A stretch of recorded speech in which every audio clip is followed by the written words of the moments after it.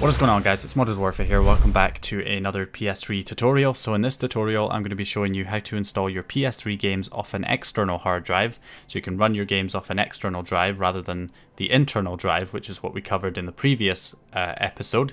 And there'll be a playlist link in the description to all the previous episodes in this series so you can get caught up. You will need to have Webman and Multiman installed, which was covered in episode 2, and obviously you'll need to have your PS3 running custom firmware, which was covered in episode 1. So first thing to note is you can run your PS3 games from an external hard drive in NTFS format and FAT32 format, so we're going to be covering both here in this video. So NTFS is not actually natively supported by the PS3, FAT32 is, but NTFS is supported thanks to, the modding community of the PS3 have created stuff to make it work.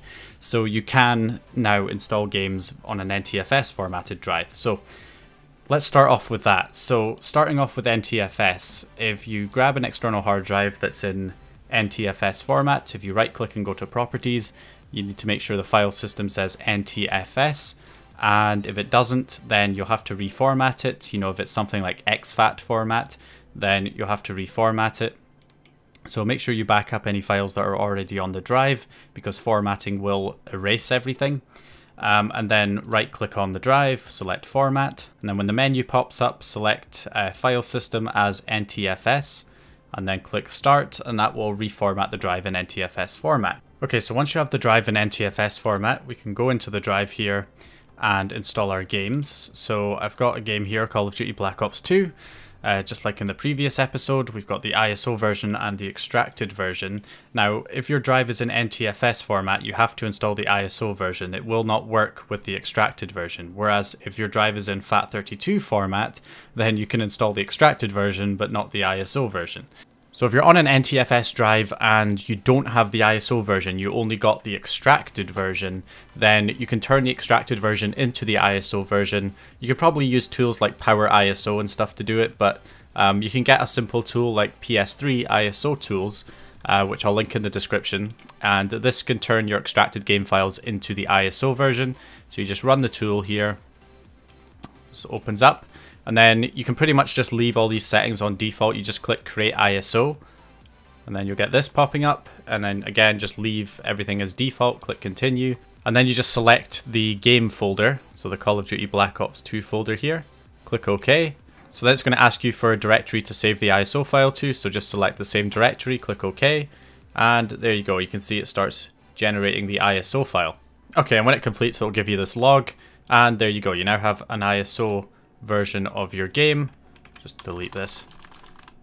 There we go. So we've got our ISO version just like we had before. So if you do have the game in the extracted form, you can turn it into the ISO version that way. What we're going to do in the external hard drive is create a folder, a new folder in the root of the drive, not in any existing folders, called PS3 ISO in uppercase characters. And then in that folder, you're going to copy the ISO file of your game into that folder. Okay, so now that the game's copied over, you can unplug your external hard drive, plug it into the PS3, we'll load up Multiman and refresh our games list, and the game should show up in there. Here you can see it now says NTFS ISO version there on Multiman. And on Webman Games here, you can see that it shows up there as well. It says dev_NTFS PS3 ISO, and the game is there ready to be launched as well. So that's NTFS. So now let's look at FAT32. So what do you do if your external hard drive is formatted in FAT32 format, or you want it to be in FAT32 format because that's natively supported, and you'll be able to actually install the game in its extracted form as well on FAT32. So you can reformat your drive again in FAT32 format if it's not already in that format. If it's in NTFS and you want to change it to FAT32, or it's in some other format like exFAT and you want to convert it to FAT32, then you can do the normal right click and format. Although if your external hard drive is too large, which it probably will be, then you won't get the FAT32 option. So you'll have to use an external formatting tool to format it in FAT32. Aomi Partition Assistant is the program I always use because it's just a great free application that allows you to partition and format your drives. So I'll link it in the description. So using Aomi Partition Assistant, you can see it's in NTFS format right now. If I right click, I can go to Format Partition and select FAT32, click OK and then apply, and then you can click proceed, and that will reformat the drive there in FAT32 format. There we go, congratulations, done. It now says it's in FAT32. And if we close out of ALME Partition Assistant, and now if we right click on the drive, go to properties, it now says it's in FAT32 format. Once you've got your drive in FAT32 format, we can put some games on here. So create a games folder in uppercase characters, and then in the games folder you can put your game. So Call of Duty Black Ops 2 here. Now you want the extracted version, not the ISO version, because the ISO version is 20 gigabytes. It will not allow you to copy a file that large onto your external hard drive, because FAT32 only supports files that are 4 gigabytes or less. So if you have a file that's larger than 4 gigs, it's not going to allow you to transfer it onto the drive. So what you'll have to do is get the extracted version and copy that version into the games folder. The game in its extracted form, even though the game is still, 20 gigabytes, it's all made up of smaller files that are less than 4 gigs. So you can fit the whole game on there. And again, if you don't have the extracted version, you just have the ISO version, you can turn the ISO version into the extracted version by opening up the ISO version in WinRAR and then just extracting the files that are in here into a folder. So you extract the files into a blank folder, and then you have the extracted game files that you can then copy over to your external hard drive. Okay, and I've got the game copied over, so the whole game copied over there, no problem. And if we plug this external hard drive into our PS3 and refresh the games list in Webman, it will appear, or if you refresh the games list in Multiman, it will appear there as well, and you can mount it. Now, occasionally, this is quite unlikely, but some games are like this. Occasionally, you'll find a game that does have, even in the extracted version, it does have a file that's larger than 4 gigs. So as an example here, Resistance Fall of Man is one that's known to have a file that's larger than 4 gigabytes in the extracted version. So as you can see here, this game file here is 6.4 gigabytes. So this will not copy over to your external hard drive. So what you can do in this scenario is there's a tool called PS3 Splitter, and if you download the latest version and install it, it can split this file up into multiple parts that are less than 4 gigabytes so that you can fit them on your external hard drive, and then you can have the whole game stored on your external hard drive. So when this happens, install PS3 Splitter, and if I search for it here, run this, then you just want to click execute, locate the game folder, select OK, and as you can see, it starts converting the files into multiple different parts. So you can see we've got the initial file here, 6.4 gigs, and then we've got these different files that are just separate parts that are all a gigabyte each. So there'll be about 7 of those parts to cover the whole file, and then we can copy these files over to the external hard drive instead of the one big 6.4 gigabyte file. Okay, so there we go, it's done. Because we selected the whole game directory, PS3 Splitter will find any files that are larger than 4 gigs. It won't just do that particular one. So any file it finds inside the game directory that's more than 4 gigabytes, it will split into these multiple parts. So then what you can do is you can just grab the game folder now and copy it to your external hard drive in the games folder. Okay, and eventually it'll get to the file that's 6 gigabytes, so just click skip. And again, for any other files that are larger than 4 gigs. But that's fine, because even though we skipped that particular file, you'll see that we do have all the parts that make up that file have been copied over. So there we go. So now we can just unplug our external hard drive and plug it into the PS3. So I'm going to go into Multiman. Okay, so on Multiman, as you can see, it shows up here. We've got the Call of Duty Black Ops 2. You can refresh, of course, if it doesn't show up. But there's Black Ops 2 stored on the USB drive, and there's Resistance Fall of Man also on the USB drive. Now, if I run Call of Duty Black Ops 2, because it doesn't have any files that were larger than 4 gigs, it will just run completely from the external hard drive, and that's fine.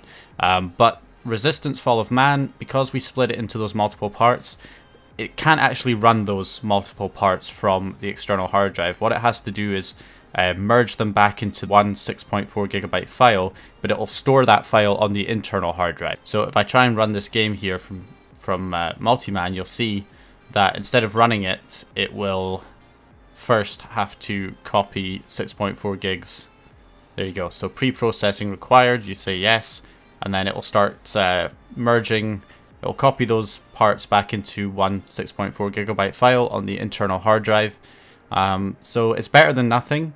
It means you do need to have an internal drive with a decent amount of space on it, but at least with this game, you're still storing about 12 gigs, something like that. Something like 12 gigs. I think this is an 18 gigabyte game, so you're storing about 12 gigs on the external drive, but 6.4 gigs on the internal drive. So back out to the XMB here, you can see it's loaded the Resistance Fall of Man, ready to be launched. So if I go ahead and launch it here, we'll see that it runs okay. Alright, and there we go. As you can see, the game is loading up. Okay, so back out here, if I go to Webman Games again, PlayStation 3, you can see the games are now showing up on the USB as well. So I don't know why it doesn't refresh when I click the refresh button. Maybe it's just a bug or I'm missing something, but if you go out and if you go into another application and then back out again, that seems to refresh it so that your games list shows up properly here. So we've got the Black Ops 2 on the USB drive and Resistance on the USB drive. So yeah, there we go. So finally, last thing I want to show you guys, if I head back into Multiman again, and one thing you'll notice after I've run the game, it shows up as split now. There's to show that part of it's on the hard drive, the internal drive, part of it's on the external drive. So it says split. Also, if you ever want to delete that split file, that 6.4 gigabyte file that's sitting on your internal hard drive, you just head into settings on Multiman and go down to clear game cache data, select that and it will clear the data, and that will get rid of that 6.4 gigabyte file on your internal drive to free up some more space. But yeah, so the next thing I want to show you, the last thing, is what if you want to copy a game that's on the external hard drive to the internal hard drive, or you want to copy a game from the internal hard drive to the external hard drive. Of course, you could do this on the computer with FTP, but you can also do it here within Multiman by heading to the File Manager and then using the right stick to control the mouse here, and then double click with X on PS3 root, and then you can go into, you know, Dev HDD0, and then go to your games, and then you can press X on it once to highlight it, press circle, and then you can copy, cut and paste the game. And then you can just go back to the USB drive, which is dev_USB. And then you can go to games, and then you can press circle and paste it.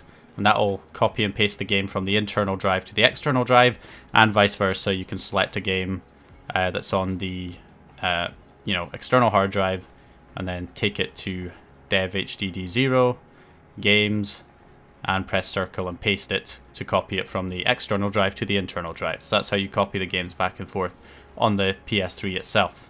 And when you're done, you can just press, or you can just go out to games, I guess, and that'll take you back. Okay, so that's basically how you install games to your external hard drive in NTFS and FAT32 format. So I hope you guys enjoyed the video or found the information useful. Stay tuned for the next video, which is going to be about installing backwards compatible games, so PS2, PS1 and PSP games on your jailbroken PS3. And we'll be covering a lot more in the series in future, so check the playlist link in the description to access all the other episodes in the series so far. So anyway, hope you enjoyed the video, and I'll see you guys in the next one.